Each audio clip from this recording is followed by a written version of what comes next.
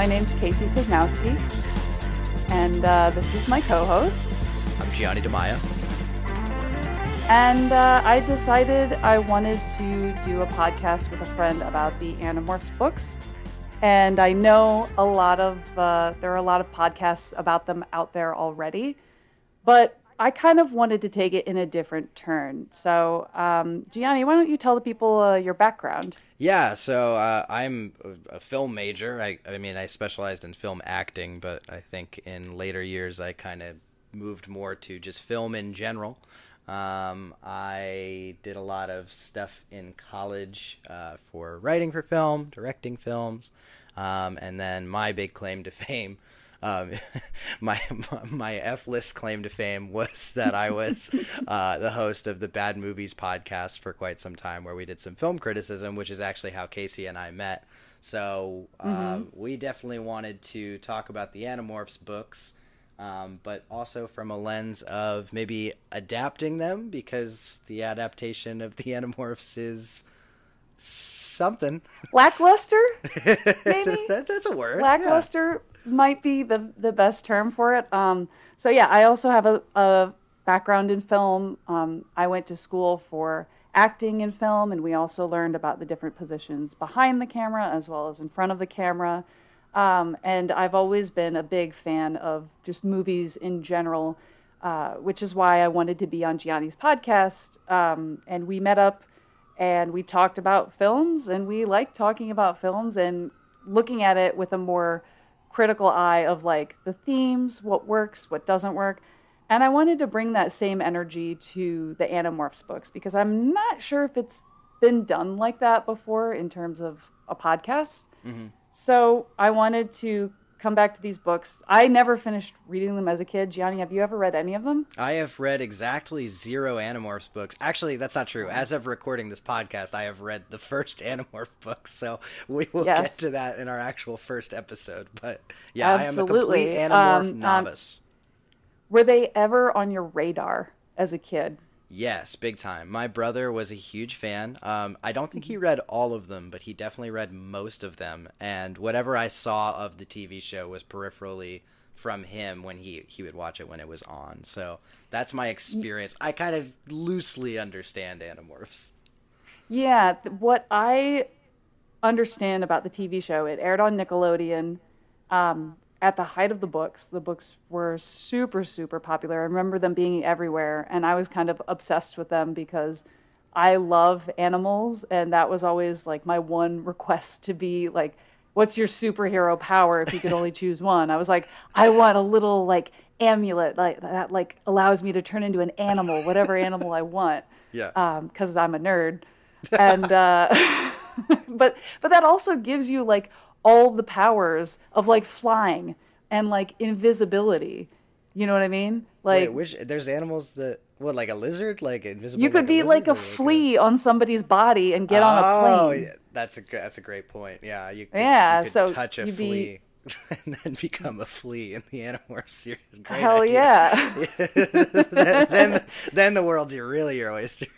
Absolutely. So you can do a bunch of different stuff with different animals.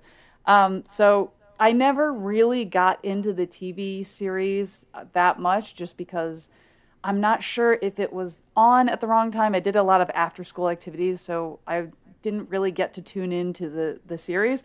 I think at some point I watched like 1 or 2 episodes on TV when it aired, and I wasn't really impressed.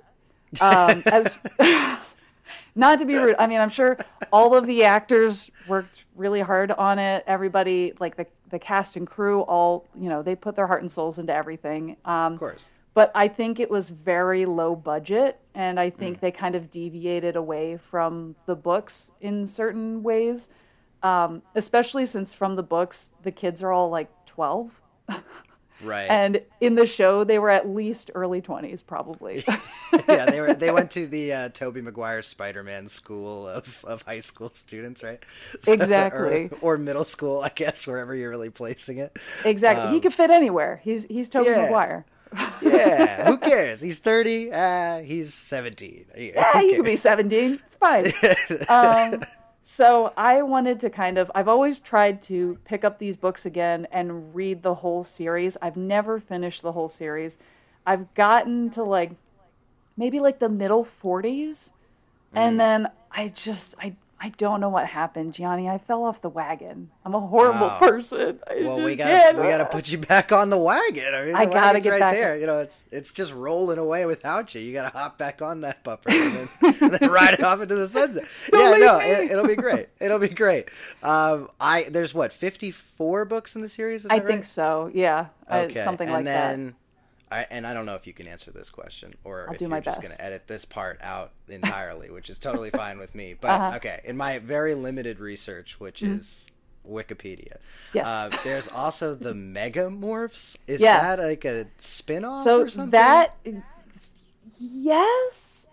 So that is also in the list of the books that we have.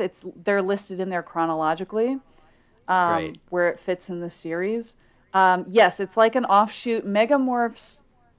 I'm not entirely certain what Megamorphs exactly is. If it's just like a one-off story that is just like an extra book for the fans, Mm-hmm. or if they actually play into the plot going forward. I never really read the Megamorphs books, Mm-hmm. so I'm not 100% certain. I know there's also the Hork-Bajir Chronicles and the Andalite Chronicles, Yeah. um, Yeah, that sounds right which are based on my Wikipedia look through right now. yeah. You nailed it. So I never really deviated from the original series as a kid because I was like, these books only. And I didn't want to Mm-hmm. be distracted from finishing the series, which that happened A anyway. real So anamorph purist I that you are am, over there. excuse Yeah. me, Yeah. realize who You you're said if it's speaking not to. 12-year-olds turning into dinosaurs, then I don't want it. Exactly. Wait, do they turn into dinosaurs? Because I I feel mean, like they should. look, That's a natural progression. Gianni, I don't want to ruin anything for you because you're going No, into you're this right. Yeah, completely no blind. You have spoilers. no idea what Yeah, you're you're in right. for. You're right. You're right. No spoilers. I'm And just putting my wishes out there. you know what? I think that's something we can incorporate into these episodes. What are your wishes for the next books going forward? So we'll be sure to do Oh, that in our easy. first like official episode. I Um, got lists of wishes. I We can't. have 54 books, so We they better cover them we all. got some reading to do. So I Yeah. figured I would never finish the series on my own unless I had a friend that I forced to read them with me. And then Hmm. I said, Gianni, you're bored, right? You don't have any friends, right? You want to read some Yeah. preteen books from the 90s? Yeah, and I said, of course, all of those things are true about me at all times, and yes, of course I will. No, I'm an avid book club enthusiast, so if there's one thing I know, it's bullying people into reading books that they don't want to read. So this is, I mean, we happen to want to read this Mhm. right now. I'm sure once we get into whatever slog there is, because every series has a slog somewhere in there. Yes. So whenever we get into that, it's gonna be work, but it's gonna be great. I think it's going to be obvious with K.A. Applegate, the author. She she essentially made this series because she wanted to make money, which more props to her. Like first off, like Yeah. some of Hey. these books, like a lot of these books are really really good for the themes they present and for the things that happen in them are actually a lot more adult than like what I Mhm. was expecting when I returned to these as an adult. And I was a Mhm. little bit shocked. And I was just like, wow, this is heavy stuff. Um, and just the fact that she just did it because she wanted to make money, I was really impressed at the amount of sincerity and dramatic stuff that she put in. Not just for the sake of Mm. being dramatic, but like to tell a good story and to give everybody Right. completely different character arcs. So I think that that's really interesting because I'm not sure if you see as much of that in books that are geared to preteens. They don't quite deal with Mhm.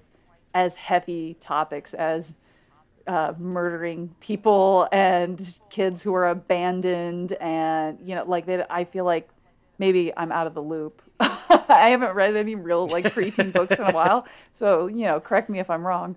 But I feel like these books kind of hold a little special place in my heart for something like that. Um, Yeah, yeah. No, my experience with like YA is very limited. Yeah, barring of course like some particular touchstone pieces that I've like come Twilight. back to. I watched all of the Twilight movies. I don't think that I'm counts sorry. though as a reader. But you know, I mean, Wrinkle in Time series, I would come back to Chronicles of Narnia, things of that nature. But yeah, I would say even just in the first book of Animorphs, it was already it was much more intense than I anticipated. So, props to Miss Applegate for getting her bread.